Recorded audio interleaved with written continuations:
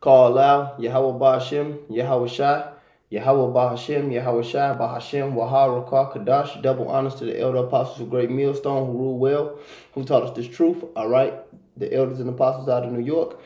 Shalom and salutation to the hopeful elect, the ahchyam out there presenting their bodies as a living sacrifice, as the scriptures do say. Shalom to the few sisters that do listen to us as well.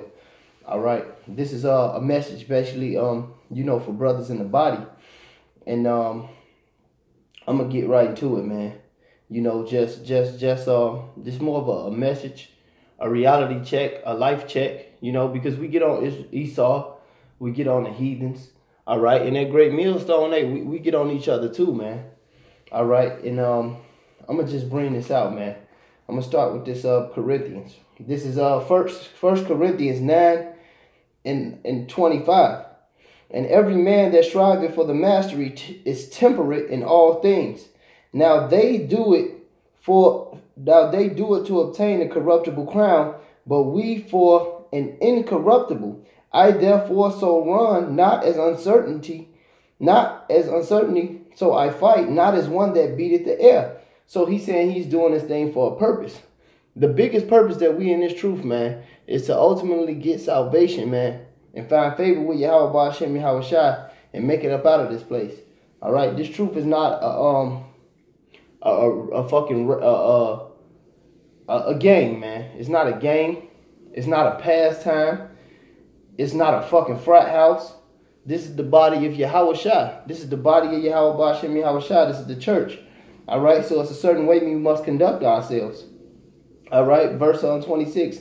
I therefore run not as uncertainty, so I fight not as one that beateth the air, but I keep under my body and bring it into subjection, lest by any means, when I have preached to others, I myself should become a castaway.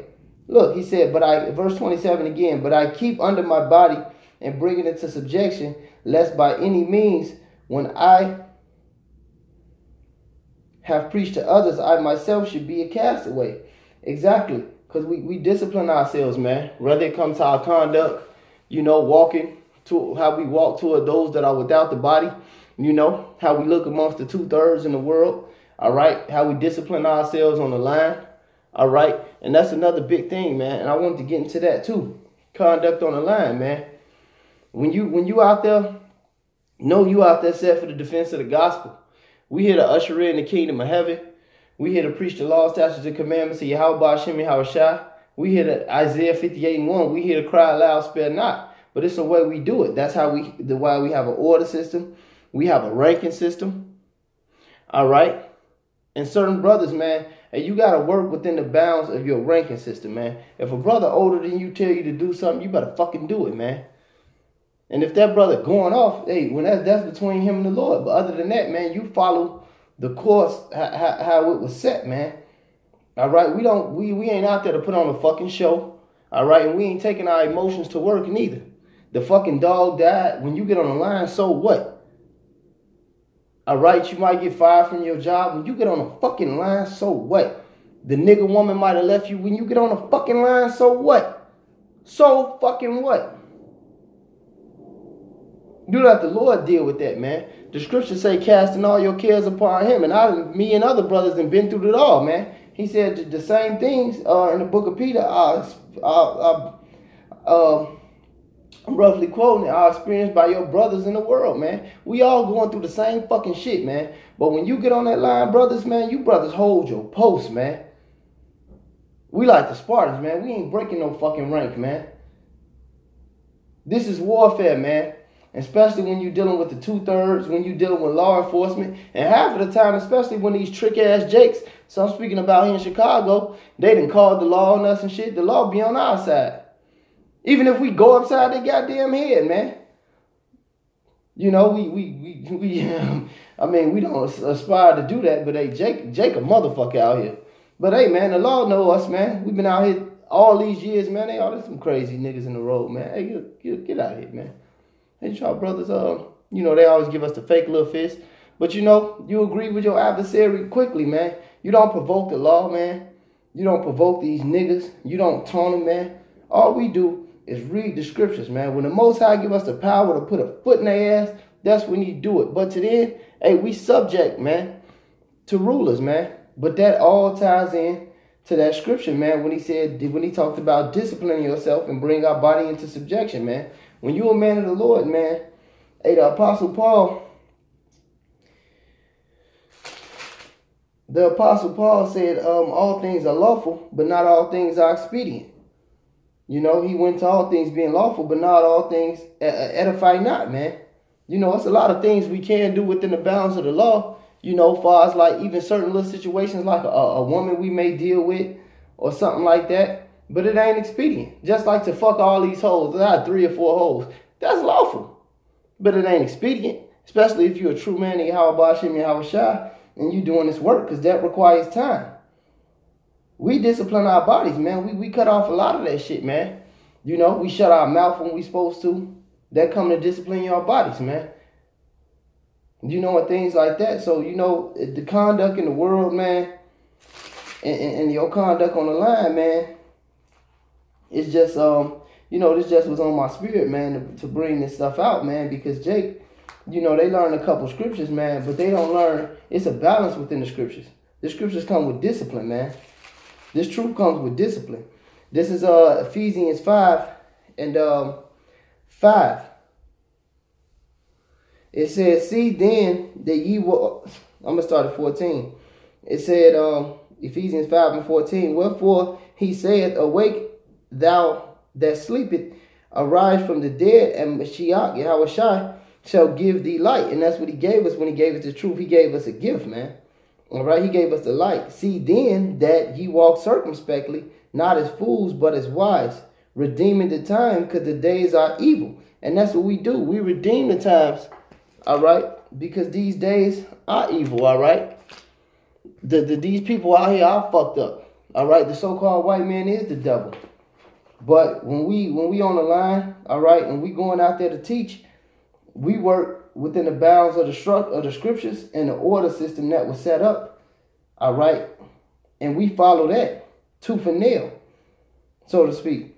This is Sirach 27 and 12. It said, if thou be amongst the indiscreet, observe the time, and continually be among men of understanding. And when we go out to the highways and the byways, we amongst the indiscreet. When we go to our job, we amongst the indiscreet. All right? We amongst the indiscreet. And it's a certain way you operate amongst the indiscreet. That's when the wisdom come in. The knowledge of you being an Israelite, the knowledge of you knowing a white man, the devil, that's the knowledge that the Most High gave you. But he gave you a wisdom factor as well as that to exercise this knowledge, to put all the pieces in the right place, so to speak, when you amongst the indiscreet, man. When you out there in the highways and the byways, when you out there in the hedges, all right? That's why the Lord, even in the law, he talked about keeping the law, having them as fortlets, so to speak, man. Because, you know, I don't want to sound like I'm ranting or nothing, but brothers got to operate with wisdom, man. And brothers got to be in the spirit of Yahushua, man. And brothers got to exercise balance in this truth, man. This not a fucking game, man. These devils are finding any reason to shoot a nigga. All right? These devils are finding any reason, you know, to stop this ministry. You do not want to endanger the body, man, when we out there on the highways and the byways, man. By bucking up against some 2/3. All right? By bucking up against some cops. I mean, that you know, that rah-rah shit, man, you know, Scripture said as much as possible, be at peace with all men. If it be possible, be at peace with all men. All right? And brothers got to learn how to exercise that. Whether it's the way you act with your conduct on the line, whether it's you holding your peace from something your flesh might want to do, that actually may be semi-lawful, all right? It ain't no such thing as either it's on or it's off.